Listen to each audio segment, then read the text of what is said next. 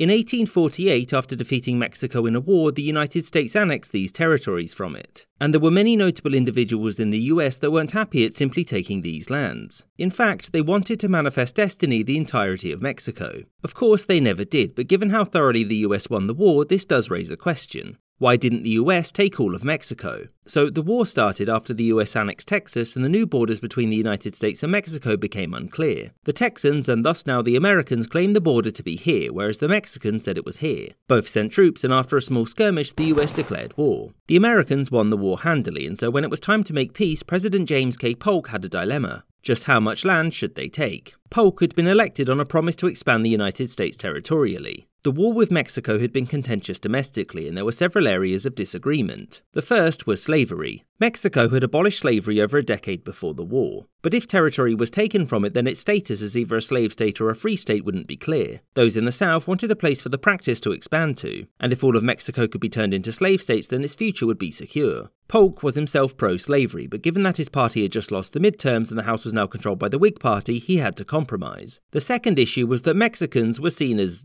different. There were many US politicians who worried about a sudden influx of Spanish-speaking non-white Catholics upsetting life there. The third issue was one of practicality. Polk had promised a quick war against an inferior enemy which would give Americans lots of free land. As the war had dragged on and American troops had to move further and further into Mexico, even occupying its capital, this was no longer the case. As such, incorporating all of Mexico would have led to a long and expensive guerrilla war. Those on the opposing side, including future President James, I guess it's okay if you secede Buchanan, wanted all of Mexico. Their arguments were that the US could handle any insurgency similarly to how they had handled the Native Americans before this. They also argued that all of Mexico should be annexed on financial grounds. Mexico's northern territories were somewhat barren, whereas the south was much more arable and would allow the US Navy access to southern ports, further expanding its reach. It was also believed that annexing all of Mexico would make up for the cost of the war. So why did the lesser annexation plans win out? Well, it was mostly down to a man called Nicholas Trist. Trist was sent to negotiate a peace settlement, and Polk had ordered him to obtain these territories. Trist was largely seen as being too pro-Mexican by the army, and so Polk fired him. The problem was that Trist simply ignored him, and then negotiated a lesser settlement anyway. He did this because he opposed the war and didn't believe that America could be both a republic and an empire. He presented this lesser treaty to an unhappy president who just wanted everything over with at this point.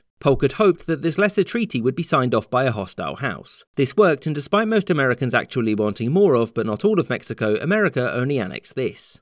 I hope you enjoyed this episode, and a special thanks to my patrons: James Bisonet, Kelly Moneymaker, Sky Chappelle, Corsho Wolf, Jerry Lambdin, Jordan Longley, Adam Stalter, Marcus Arsner, YN Hockey, Spencer Lightfoot, Rod D. Martin, Words About Books Podcast, Captain Sidog, Gustav Swan, Marvin Cassow, Kamoon Yoon, Winston Kaywood, Boogly Woogly, Daniel Tabian, Miss Izet, Aaron the White, Corey Turner, The McWhopper, Alex Schwinn, Anthony Beckett, Copper Tone, Maggie Patskowski, Shuenin, Spinning Three Plates, and Charles the First.